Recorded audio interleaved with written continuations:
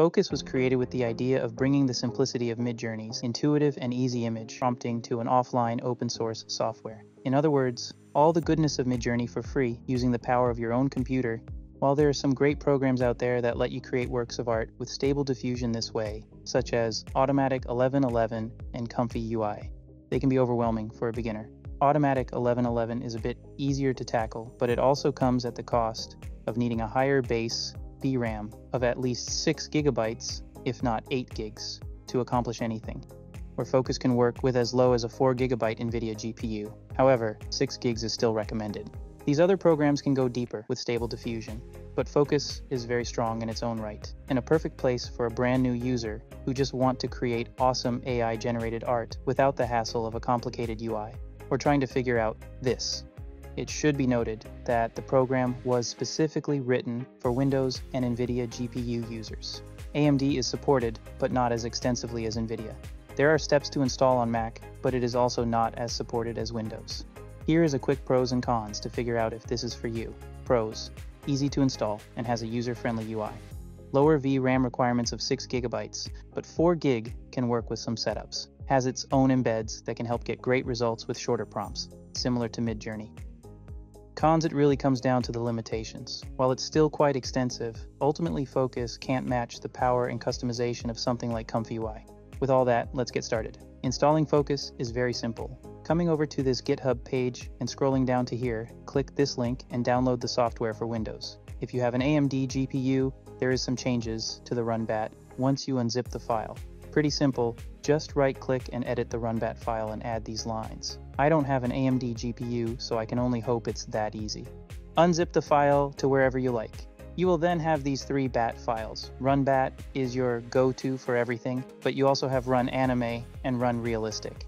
For now, we will just stick with runbat. Go ahead and click it. The first time this is run, it will install the necessary files and models it needs. It will be a 6 gig download. Same goes for the other 2 bat files if you use them. Also, if you do have Automatic 1111 or Comfy UI installed, you can edit the config file. This will let you share the models between these programs so you don't have to download them more than once, which is incredibly useful, as you can easily clutter up your hard drive with hundreds of gigabytes worth of models, since many of them run around 6 gigs each. Make sure, when putting in the location, that you add the double backslash. It is needed for the config file to work. If you don't, or even miss one backslash, you will get an error in the command window that will tell you it couldn't load the config file. Okay, now that Fooocus is open, we can start using it right away. Type anything you want here. Let's say a Viking warrior. It will load 2 images, like so.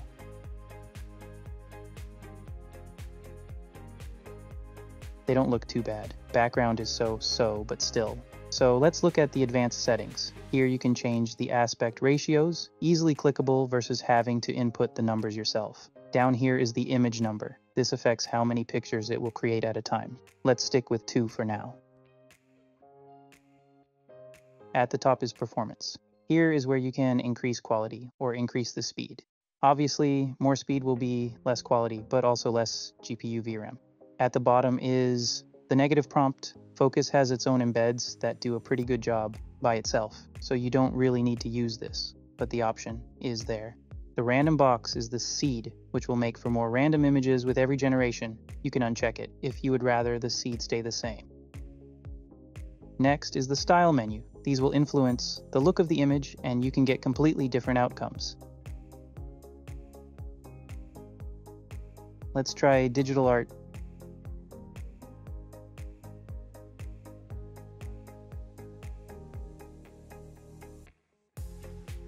Okay, well, how about pixel art?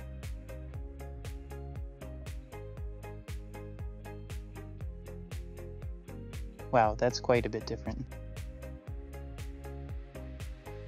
So you see, you can really get a variety of styles and looks from all of these. Let's try one more.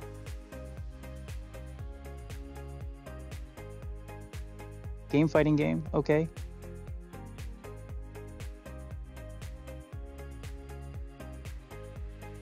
That's cool.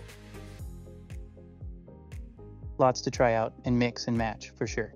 Then there is the model tab. You can only use SDXL models for this. I don't have too many XL models myself, but Juggernaut is a good on its own. You can pick a refiner, but you don't need one for this model. You also have LoRa's you can choose. This comes with the pre-selected LoRa here for SDXL.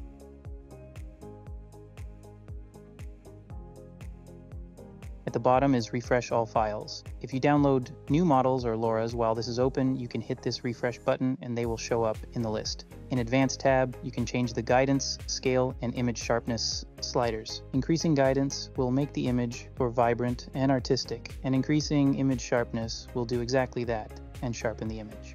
Clicking the document here will bring up a very in-depth explanation of these two sliders.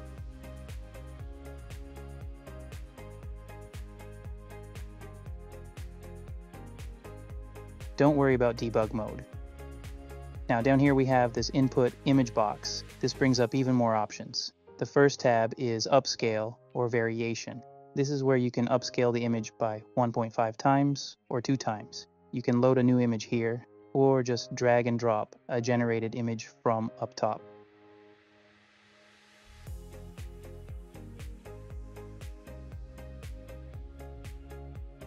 And you can see it upscaled the image. A little variation, but still pretty much the same. You can vary the image either subtly or strongly. We can see if we can add a brighter background maybe.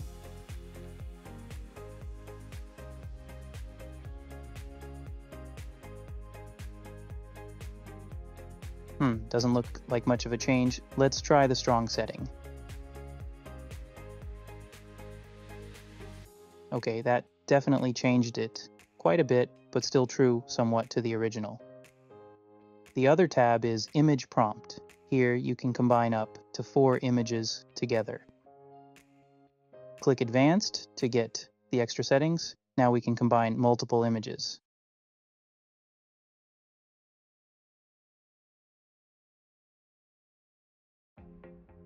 And okay, well, there's that. Not quite what you would think. Let's try again.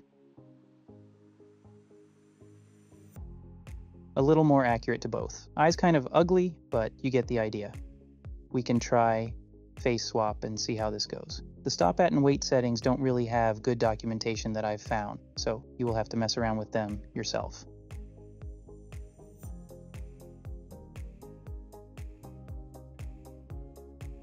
I am getting something, but not quite what I want. I got better results earlier, but not so much now, but I hope you get the idea here.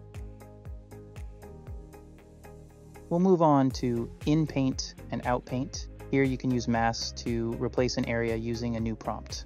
I will try to get a female face here instead.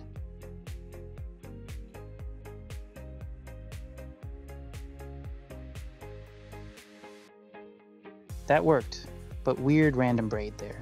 Oops. Let me see if I can fix that. Hopefully that worked. A bit better. Yeah, that's okay. You can also try to improve detail with the in-paint prompt. And also if you want to add something into the scene like a castle, just going to mask this area out. And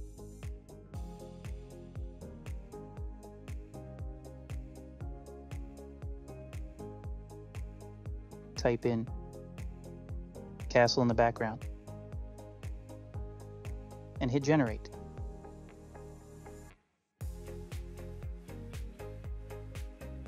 That worked nicely.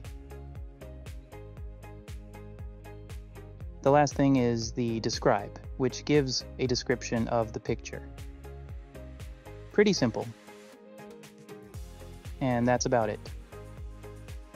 That is Fooocus in a nutshell.